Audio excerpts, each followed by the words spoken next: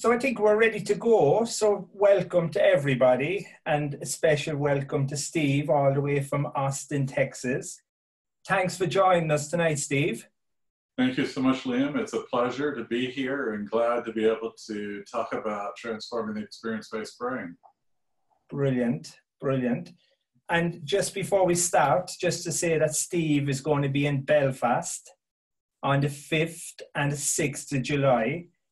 And Steve is going to be doing a 2-day workshop called Trauma, Regulation and Building Resiliency. And then in 2020, Steve is going to be in Cork, where he'll do a 15-day training. The first 5 days will be February the 6th to the 10th. Second 5 days is June the 11th to the 15th. And the third 5 days is September the 24th to the 28th. Okay, so we have a lot to cover, Steve, and maybe just to start, if you just, a lot of people here in Ireland are just getting familiar with your work and getting familiar with you.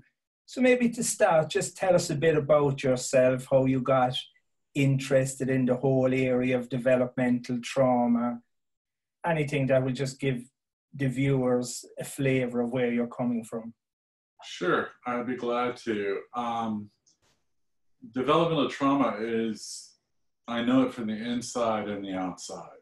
I know it from the inside from my own experience of developmental trauma from early on, from conception, moving forward, and how that began to affect my life, all the way moving to knowing it from the outside. Inside is that I have 2 adopted sons, both who came to me with developmental trauma, and I have a long history. I've always worked in developmental trauma as a therapist, and before a therapist, I was working with parents who had been abusive and providing support groups. So for as long as I can remember, I have existed around and within and on top of and underneath developmental trauma.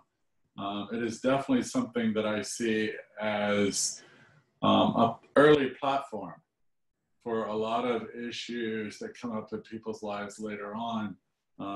Touch itself, Transforming Touch, is a program that we've incorporated into the Transforming Experience-Based Brain.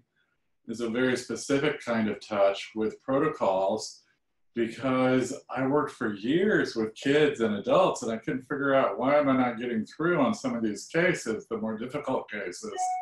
And then one day I just woke up and went, no wonder I'm trying to reach people through their prefrontal cortex and trying to make changes, maybe even some right brain changes, but not truly understanding the nonverbal part of developmental trauma.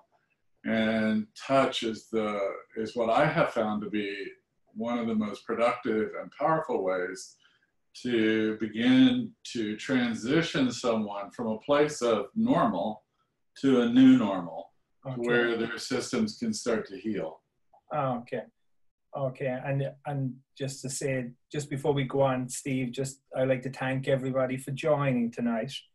Okay. And just say that I've experienced that myself firsthand for the last 2 years when I've been traveling to Chicago to do the training with you, and I feel very grateful to have got the opportunity for that. It's been really life-changing, and so I know what transforming touch feels on my own system, and it feels really good. So Steve, just, again, to just... Before we go on, I just want to say thank you for that. Okay. One of the most important parts of transforming touch is understanding attachment. And understanding that when somebody says something and we're listening, we need to acknowledge it. And I really want to say, from the bottom of my heart, how grateful I am for you, Liam, for bringing me to Ireland before to Cork, and then bringing me again back over to do this work. It's just a blessing to know you and to work with you. Thank you. Thank you, Steve. Okay. So if a child or if an infant is to have a healthy development, what do they need from the caregiver or the caregivers? Well, you know, that's an interesting thought in itself. because I believe in inherited trauma. So sometimes some infants and kids get trauma that they've inherited from their parents or their grandparents or their great parents. So there's not a lot they can do about the inherited part of the trauma.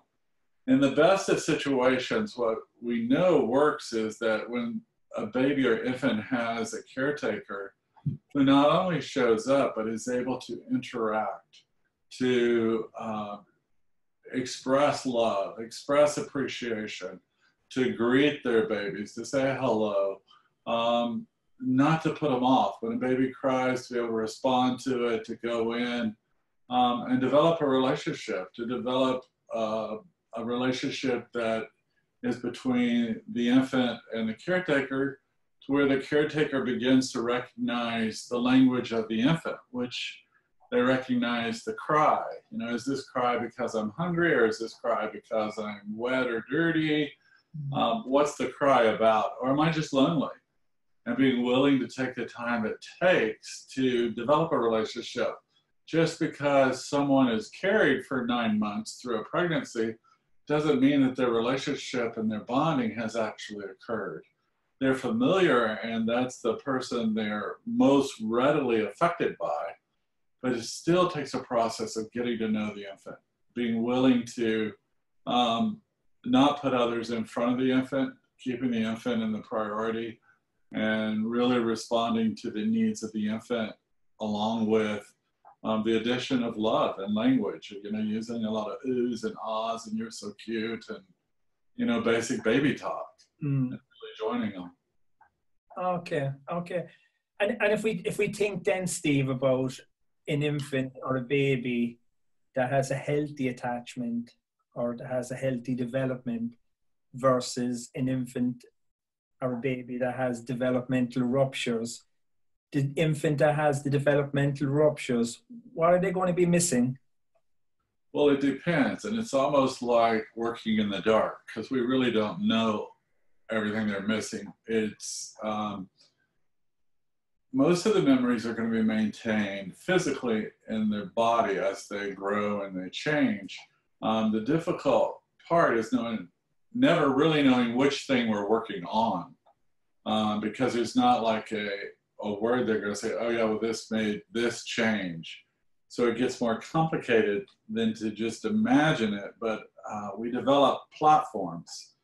Stephen Porges points this out, you know, these developmental platforms and how important they are for us to understand that without the developmental platform in place, we have a very limited possibility of completing the additional platforms, because once the early platform is out of whack or out of position, everything after that begins to fall out of position. So the neurosequential development, even though there's a lot of compensation happening, there's still the potential that they're leaving out parts and we're not getting those parts. We're coming in to repair a lot about what we don't know, because we're not ever for sure 100% in the nonverbal.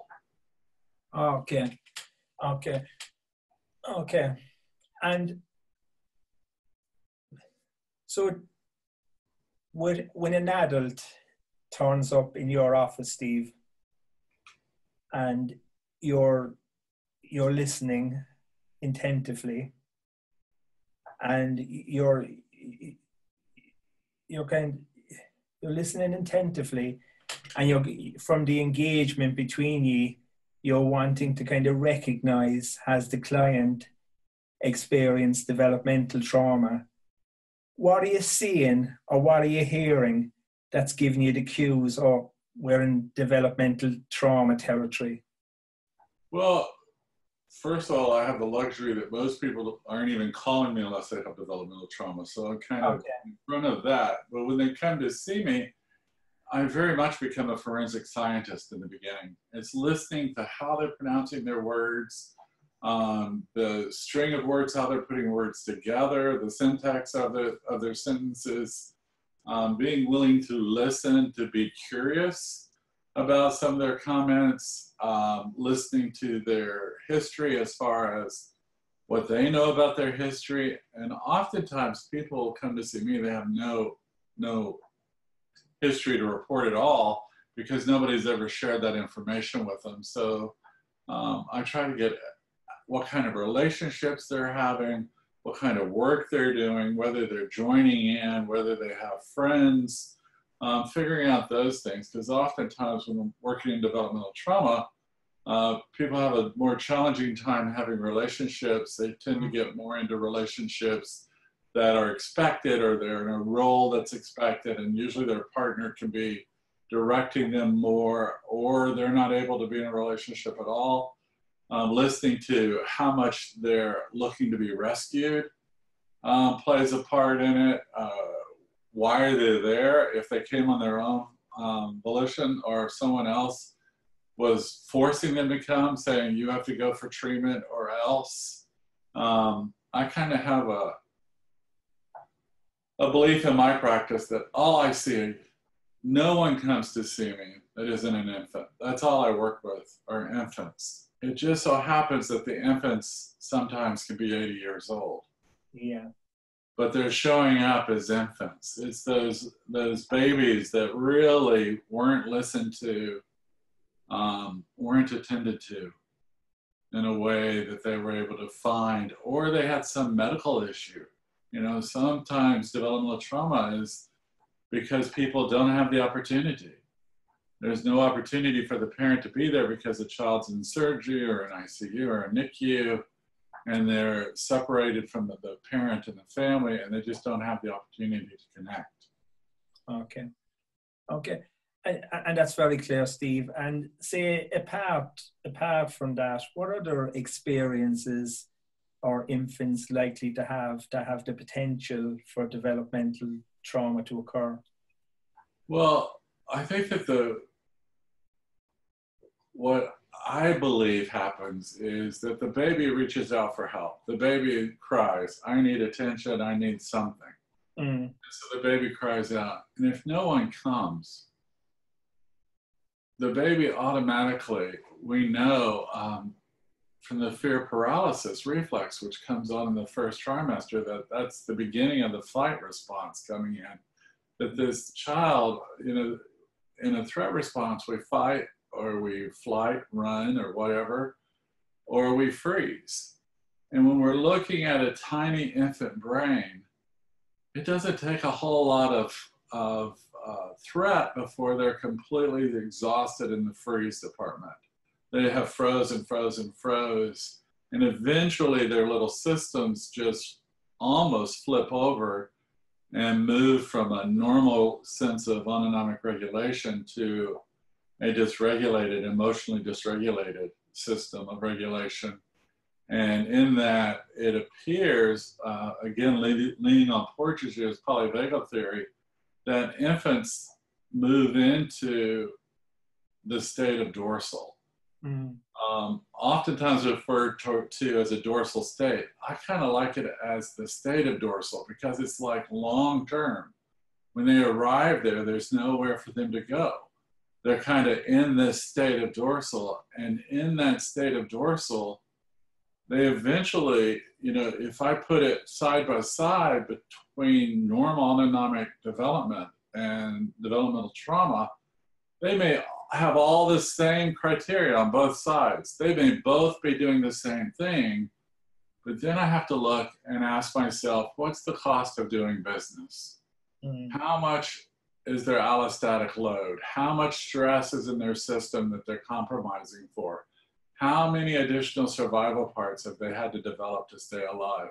How many defensive accommodations have they brought into their life to maintain? How many, you know, what sort of addictions or what sort of advanced, in IFS, they're called firefighters, what sort of more powerful things has it taken for that client to get through the day, just to get through the day? You know, we're not even talking about getting through the week. These people oftentimes are just trying to get through the day. So there's a lot happening to the infant.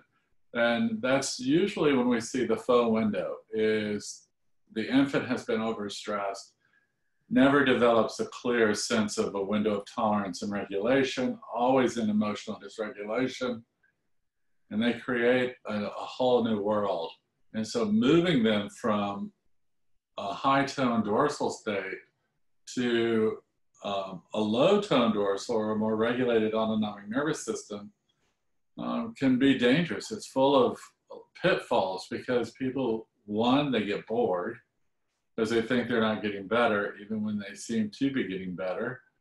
And two, it can become very scary and frightening to all of a sudden experience a sense of regulation when you may have never had that sense of regulation. Okay. And I think, Steve, one of the things that you're mentioning that seems to me is very important is the dorsal state. Yes. And just to clarify it for people that wouldn't understand that, so the infant, perceives, or there is some threat. Sympathetic goes high. There's nobody attuned enough to that, so the infant needs to deal with that state himself. So That's exactly right. They use the freeze, the immobility state, which is supposed to be time limited, to kind of, I suppose, in a way to kind of nearly quench that sympathetic high energy state. Exactly. And they keep doing that over and over again until it becomes nearly a natural state where they're stuck in that. They're very much stuck in it, and it is a natural state to them. That's why I consider it normal. Yeah. And I see it as normal. And the reason it's normal, they're alive, and they're, the cost of business is high. And we know from such studies as the Adverse Childhood Experience Study out of San Diego, and now Center for Disease Control out of Atlanta, Georgia, we know that people who experience early traumas have a greater likelihood to be susceptible to disease, to high blood pressure, to diabetes, and even to have their life shortened by up to 10 to 15 years can be shortened.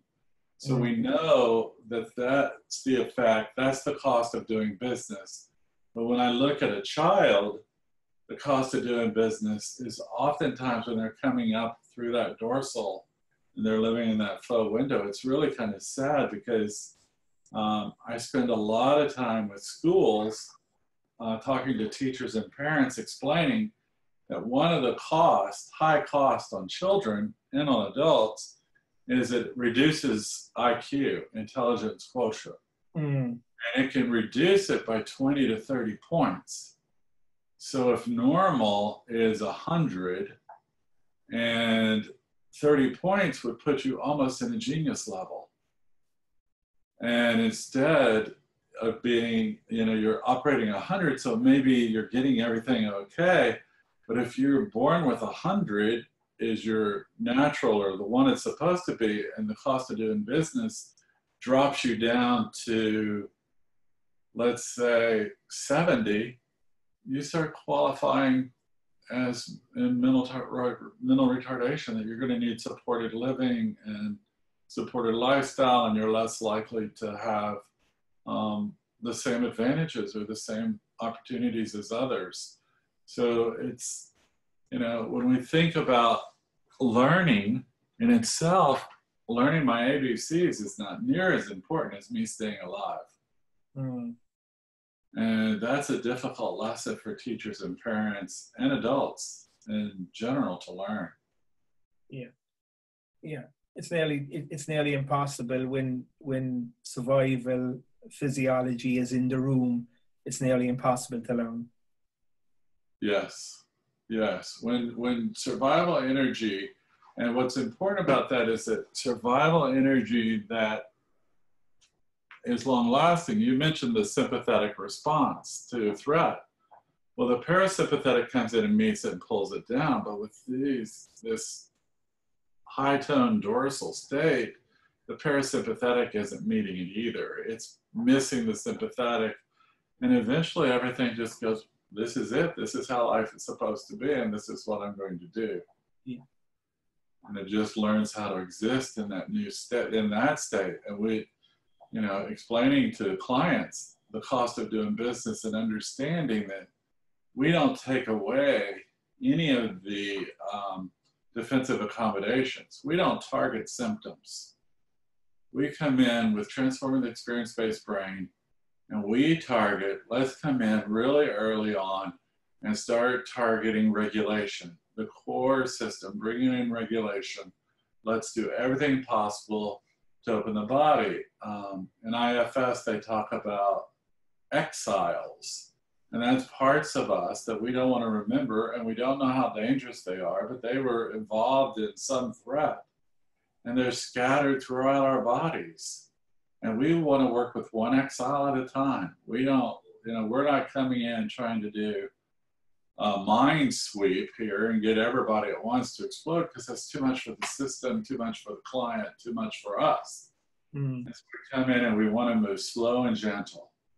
Yeah. And we begin to go in and we look for these exiles and go, okay, there's one. Now let's work with this by bringing in more regulation. I increase the client's capacity.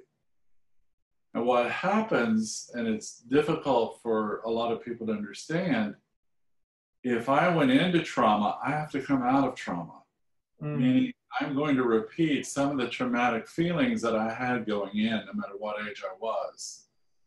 The difference is coming out this time, they're going to be much faster and less amount of explosion to them, so to speak. So we want people to know that, yeah, when we start expanding your capacity, we're also expanding the ability for you to face what you never faced. So when one exile comes up and says, oh yeah, this happened, and you work on it and you move it out of the way, boom, there's another one right behind it, another one right behind it. And they're like stacked, ready to come forward. Yeah. You know, so it's a very intense process of combing through the trauma, is what I like to think. We're just kind of combing through it. We're just looking for these exiles, almost looking like for nits, looking for little tiny bugs in the body, and the body protects it. The body goes, oh no, this is too much. I'm going to protect you and the world from this, because I don't know, buddy, this might be too much for you. And, so there's all sorts of unconscious negotiations going on in your system. Great, Steve. And you've covered a good bit of detail there, which we'll get back to, the whole idea of defensive accommodation, capacity. But what I want to talk a little bit about now is that you mentioned earlier the whole idea of transforming touch, which is your main way of working. Right. And what I'm interested in is how are you using touch?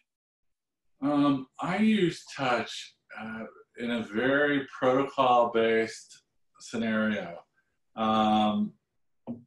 I have a table in my office, a massage table that I call my regulating table, regulation table. And when the client comes, they get on the table, they're fully clothed. Nobody's taking their clothes off. There's no massage. There's no manipulation. We're not doing any of those things. What I'm doing is I'm working directly with the kidney and adrenals, which are in a threat response. That's where the cortisol comes out of the adrenal, which numbs the body to be able to run. Well, all of that unused cortisol is in the baby or the adult's body that didn't get used. So it's also can be related to these exiles, so to speak, in the body. So I want to get people on the table. I do a protocol that's called the 7-point protocol, and it's done by a clock. It's not done by, oh, I think I feel something, or oh, I don't feel nothing. It's about looking into Alan Shore's work. He points out in his studies, healing happens right brain to right brain. I have to not be worried about what I'm doing, but more present and attuned to my client while I'm doing it. So I want to show up fully for that client. I want them to know that I'm right here. I'm right here with you. You're not by yourself this time. And it also gives me the voice when we hit those exiles to apologize. to say to the client, you know, I'm really sorry this happened to you. I wish it could have been different, or I could have been there. I can only imagine how scary it was for you. And so through the kidney work, we work both kidneys. We do stabilization of the system. We do some brainstem work, allowing the brainstem through the foramen magnum to be open, where the flow of energy, the blood is going in and out of the brain, because we know in threat response, the brain isn't as important. The brain is not as important as the heart. So things begin to slow down and get clogged. And then we work with the ankles to bring the body into a more balanced system. And then depending on what's going on with the client and where we are, we may be adding enhancements. And enhancements are additional work, like we may do additional regulation in the gut, because the gut is oftentimes affected. We might do regulation in the heart with grief and coming into the mediastinum. We might do work in the throat, thinking about the vagus nerve and the thyroid, and around the tongue, understanding that all of these parts, all of the spots along the vagus nerve are going to be affected if you're living in a dorsal state. You can't leave any of those out, but we build it up by building regulation. We begin to expand the person's capacity to heal, to work with what comes up, or to recognize what comes up. Okay. Okay. So presence, attunement, very important. And I know you didn't mention it, Steve, but I know it's really important as well. Your intention when you're working is really important. Attention and intention, because from an attention is I'm looking at the whole body, the whole client, the whole person is there. And intention, you know, I can't reach up through the skin and grab the kidney, and I can't reach into the throat. I can't do those things physically, but I can with intention. Where intention goes, energy flows, is the understanding. So if I put my intention on your kidney, I can send energy towards that kidney, and I can begin to affect it on a cellular level. Okay. Okay. And when you are touching, Steve, it seems to me that you're holding an invitational space, that you're not forcing the touch on anybody. It's like you're touching, and it's an invitation for their system to connect with your system, but it's only an invitation. It is clearly the invitation, and that's, I think that there's several touch programs and a lot of touch programs out there that use touch, and I find that some of them are pushing their own agenda onto the client's body, and we can't push our agenda. And when you begin this work, you realize pretty quickly the sacredness of the work. And by sacredness, I mean that sweetness of me just showing up. If I just show up, eventually you're going to cry out and find me. And it may take a while for that to happen, but you're going to. So I'm working with that dysregulated nervous system. So it's a lot of work on my part with the emotional dysregulated part of the autonomic nervous system. As I move through treatment, eventually we'll get to co-regulation. And somewhere between self-regulation and co-regulation, I enjoy the session as much as you do. I might be getting stuff from it too, in the shared agenda. But in the beginning, the hardest part of the work, it's all about me showing up and giving the invitation. I'm right here. I'm right here with you. You know, I didn't experience what you experienced, but I can have empathy for it and understanding and show compassion. Okay. So you're after bringing in very important concepts now of self-regulation and co-regulation. Yes. Could you say a bit, Steve, about what you mean by self-regulation, what you mean by co-regulation, and how both of these bring about healing? Well, when when we're looking at developmental trauma, it's normally an emotional dysregulation in the autonomic nervous system. So it's not regulating right. It's more threatened, so it's more cortisol and epinephrine induced. And so it's out of balance. When we start working with a client, we want them to move towards self-regulation. Self-regulation is interesting because the majority of our work up to this point has been bottom up in the brain, meaning we're working in the reptilian brain, the base of the brain stem, the earlier parts of development. And then all of a sudden we're going to take a flip and we're going to flip it over and our client's going to move into self-regulation.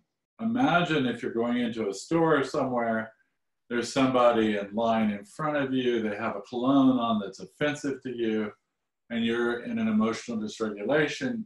The chances of you running out the front door of the store and not even buying your products or becoming extremely angry and upset are high.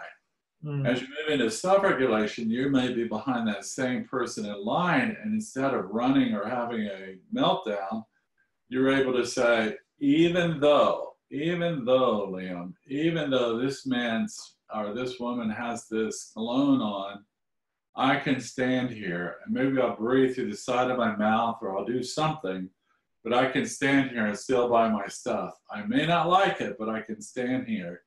Or I might be able to go to another line. I might figure that out, just go to another register and get away. Finding ways out of a situation. That's the self-regulation. It's using the prefrontal cortex. It's using your brain, and you just talk yourself off the ledge, so to speak. And then with co-regulation, same scenario, the person has on cologne, I'm not alone. My system unconsciously is connecting to others in the store or other people's system and sharing information back and forth that's safe. And it's safe for me, safe for them, and bringing about regulation. And the opportunities are endless then, because that's bottom up. So we've gone from bottom up, top down, bottom up. So it's kind of an interesting process the way we wade through it. But it takes both. You have to have a strong sense of self-regulation on board. In my experience, prior to seeing very much co-regulation, when a client gets into co-regulation, you're then dealing, by that time, they have shed so much trauma that they're much clearer and they're finding answers, and you might just be doing some social skill development or teaching them something they've never been exposed to, and then letting them go on their way. So discharge is going to be coming much quicker and figuring that out. But that all takes time. We don't just pop into it. I laugh. You've probably heard me say this before, but I laugh. I do an unbelievable number of consultations with therapists from all over the world. And they'll say, oh, my client popped into a dorsal or popped out of dorsal or popped in, usually, or went dorsal during the session. And I just laugh and I say, you realize that's not truly possible. That someone doesn't just pop into this from a one-time experience. That the only way people are living in a high-tone dorsal, living in a faux window of tolerance, is through exhaustion. They have exhausted the organic system. They've exhausted it. It doesn't have a chance. It has to, with us coming in to bring regulation, is the first opportunity that the system even begins to rebuild, to heal. It takes a little bit of time for that to take place. There's no quick fixes when we get in there. And that's a concept that we're going to talk, probably not tonight, but I think the next night. I'm just looking at the dates. We're back again on the 27th of May and the 10th of June. Right. I think that's, the whole idea of the full window tolerance is so important, and it's really so important for people to get. But just moving on a bit, Stephen, maybe in 10 minutes we'll open it up for questions. Okay. So if people have any questions on the call now, just please send them in. Okay. So what's becoming very clear is that when you're treating developmental trauma, it's a lot different to treating post-traumatic stress disorder? Yes. Yes, it is. One of the ways that is clearest to understand when you're working with PTSD, post-traumatic stress, or single incident trauma, or shock trauma, whatever you choose to call it, because it goes by many, many names. When you're looking at that, the client has a place to return to. I remember that before the accident, I was happy and I was interacting with people and I had a family and everything was, over here was good, this was bad, and this is the results of this bad event.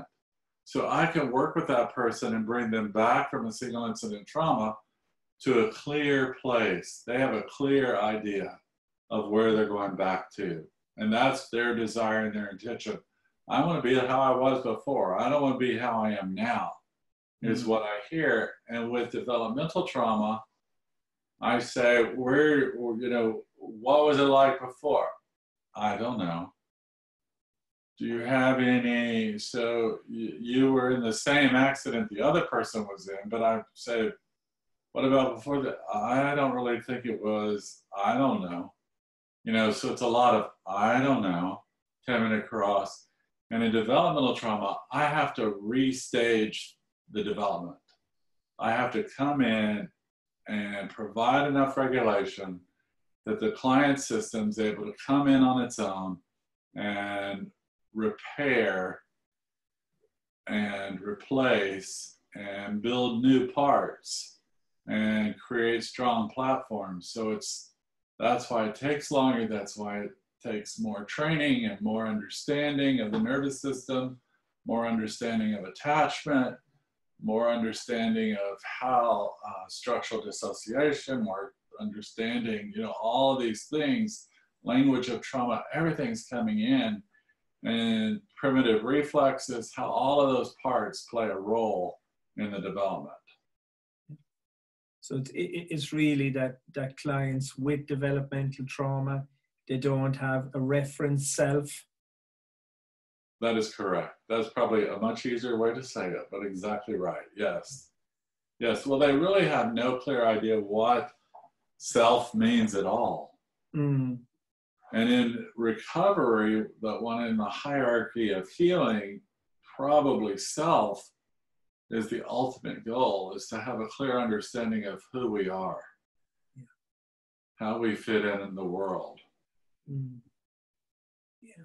And I think the other idea that you've been mentioning, Steve, that's really important, when you're working with developmental trauma versus post-traumatic stress disorder, is the whole idea of capacity.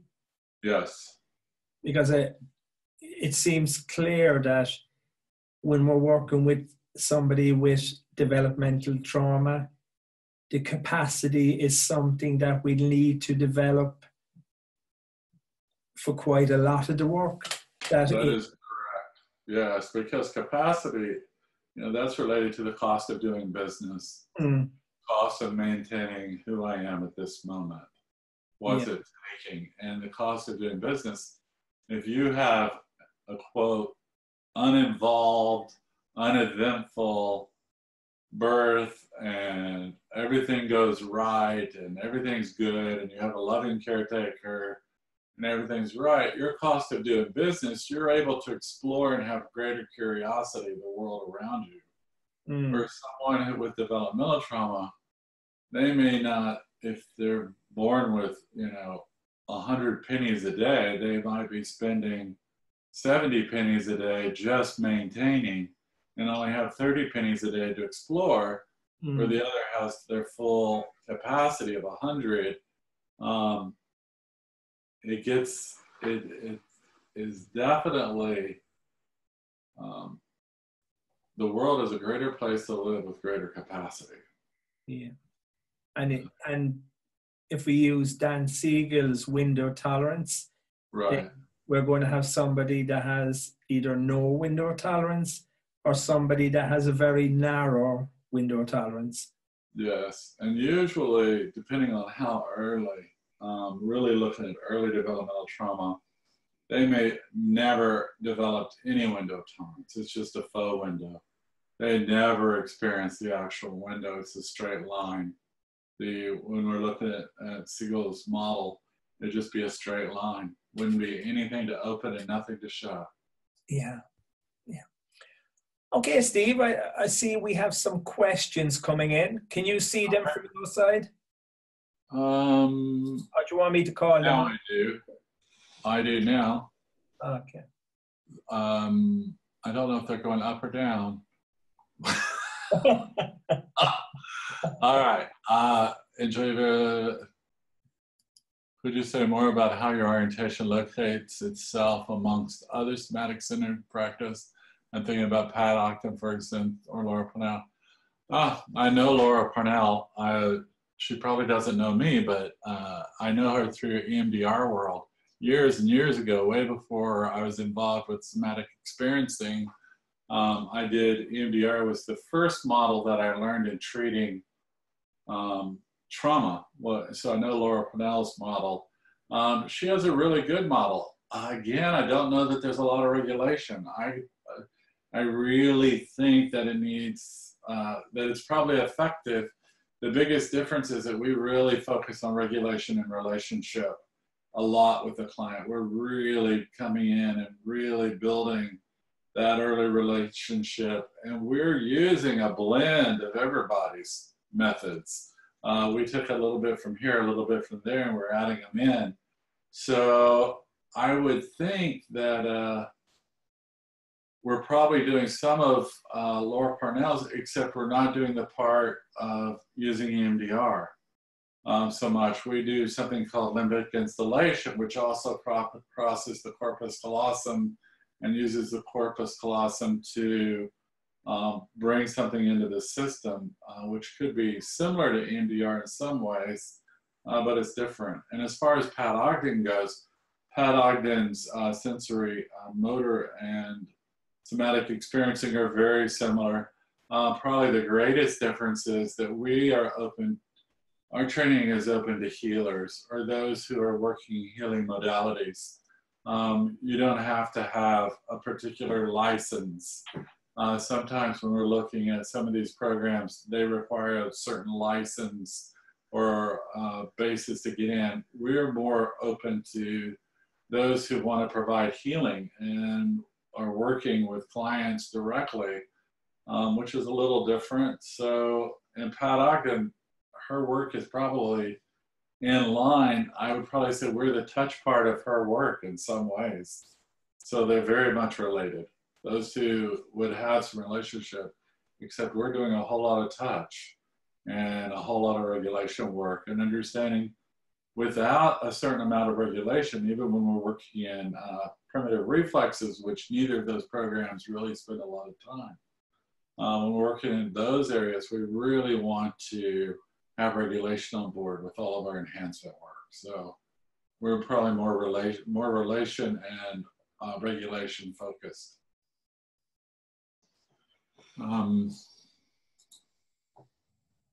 The next one is, you mentioned the connection between the excess cortisol and exiles. Can you explain that more? Are you saying that when exiles are assessed, the cortisol is cued to be processed? That's a very good question, and I would imagine yes.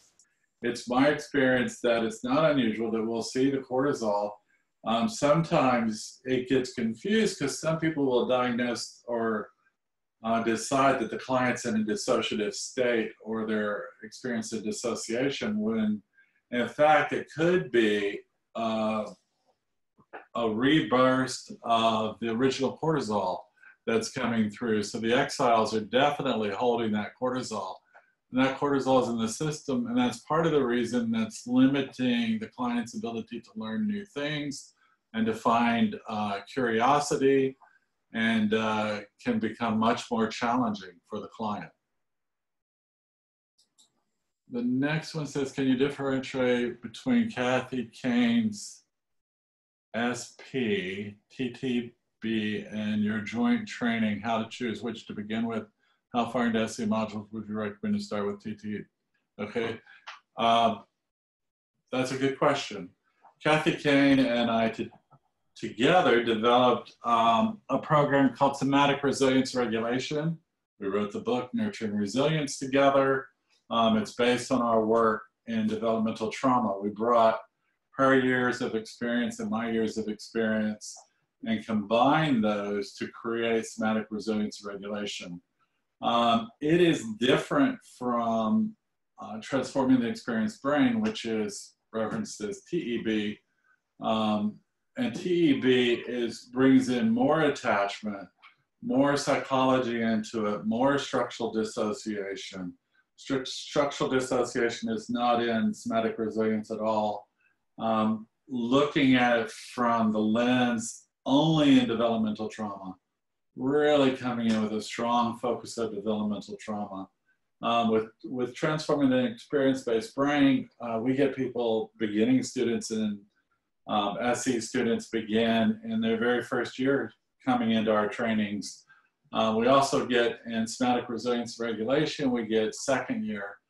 I would consider somatic resilience and regulation our top program, and then transforming the experience-based brain, as well as Kathy Kane's touch training for therapists. Those two programs, both of these feed into the top. The difference between Kathy's training and my training, and I taught her training and have been through her training and insisted in her training. And the reason I am who I am today was a lot of it was because of her training and what happened to me. The difference in those is that transforming the experience-based brain is taught by a psychotherapist. It's taught from the model bringing in stronger attachment, understanding how attachment plays a role in it, working with primitive reflexes, coming in stronger with that, understanding vestibular rupture, bringing that in stronger and different. So we are focused in TEB, we're focused directly on developmental trauma. My understanding, and it could have changed recently and I don't know it, but originally touch skills training for trauma therapists was based on single incidents or shock trauma and was considered an addition originally to somatic experiencing, like an advanced master's program to somatic experiencing program. And transforming the experience-based brain doesn't have anything to do with being a master's type program, just any training program. It's about those who really want to spend time and energy learning about developmental trauma. Next one. How do you approach clients who have had early developmental trauma and maintain as a defense and ways of coping an illusion of a happy or normal childhood? I think the most important response to that, understanding that when clients believe that everything was great, I let them believe it. There's no reason for me to come in and challenge their believing or their thinking. I'm much more of the understanding, and I teach therapists I train, regardless of what modality they're coming from, what kind of healers they are, we don't get in arguments. Anytime I push someone, I'm causing a sympathetic response. I'm doing exactly what I'm trying to prevent the system from doing. So I don't have to convince them. What I do convince them of, though, is I explain that coming at this approach of regulation, we don't know what's inside. And they may have some of the symptoms, hopefully, or they wouldn't be showing up for therapy. And so because of this, let's try this approach and see what happens and begin. And I bring in the fact of inherited trauma, because people, epigenetics basically tells us in the study of epigenetics that traumas are attached to the DNA. It doesn't change the DNA, but there's an attachment. That's well and good if you're in a highly educated position in life, but if you're working day to day and your cost of doing business is high, you're going to understand inherited trauma. We look at what happened, in Ireland, what happened 2 generations back, what happens, we're going to Belfast that has experienced tons of trauma.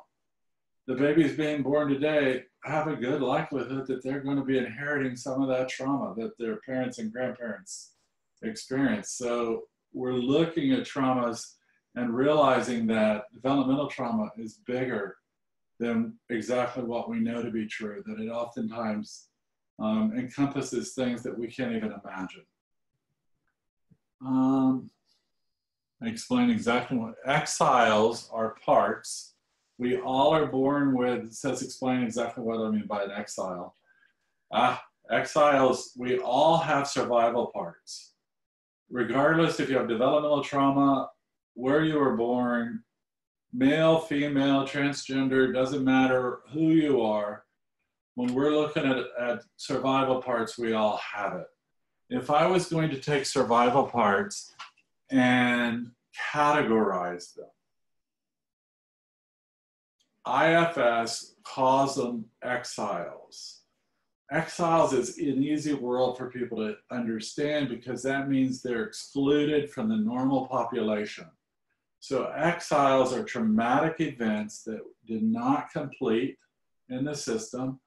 They fired up in a threat response, but because no one came or there was no completion, they've landed, these parts have separated and they're throughout the body.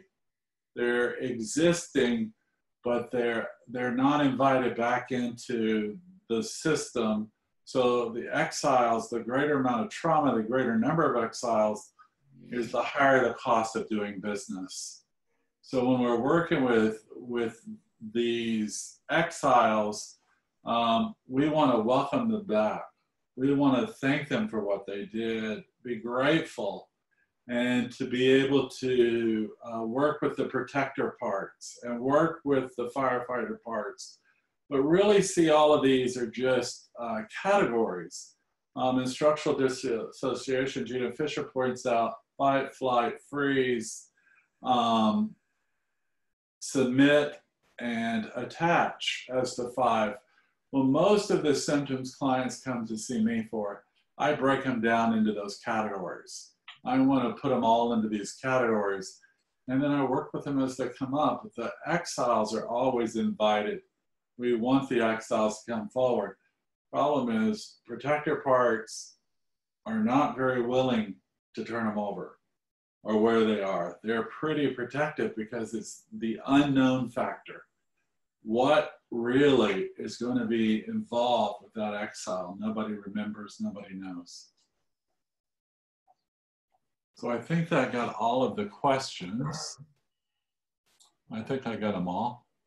I think there's just 1 or 2 questions here that have come in privately. So, okay.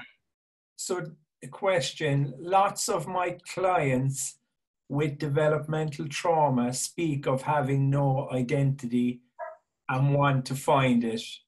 Yes. Say they have no sense of self.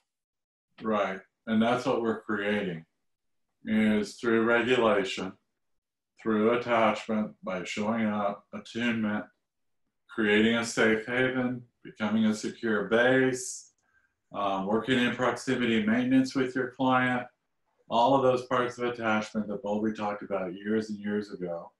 We're bringing all of those in and really dipping into Rogerian therapy. You know, Carl Rogers talked about active listening, and we're bringing that in and to the attunement part and understanding the neurobiology. We can begin to create a new self. And it's not by my design, it's by their design. And understanding that the body can heal itself, that I just need to get it set up where there's enough regulation and be supportive of what comes after there.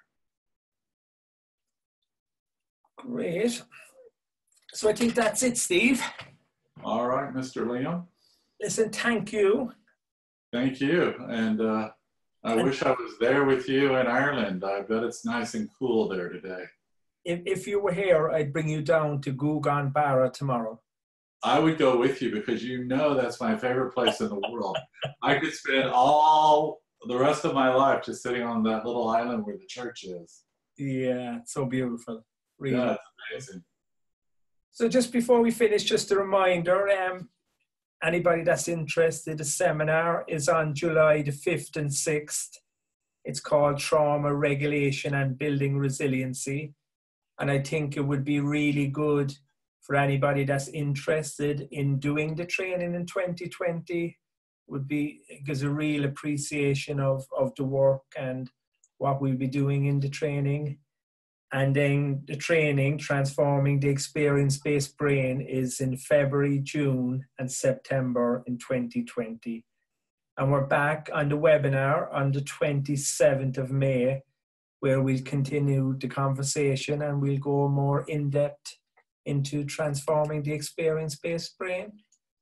Yes, and they'll also get to meet Ellen Keating, who's a clinical psychologist from Chicago. She will be with me in Belfast, and she'll also be assisting and doing a little bit of teaching along the way when we come to Cork. So they'll get to meet her, and she is 100% Irish. So they'll find their own kind in her, so to speak. She loves Ireland a lot, so I'm happy to have her coming with me. Great. So listen, thanks, Steve, and thanks for everybody for joining us. And I look forward to seeing you again on the 27th of May. And enjoy the rest of the day. Thank you so much. Everybody have a good day. Thanks, Steve. Bye. Thank you.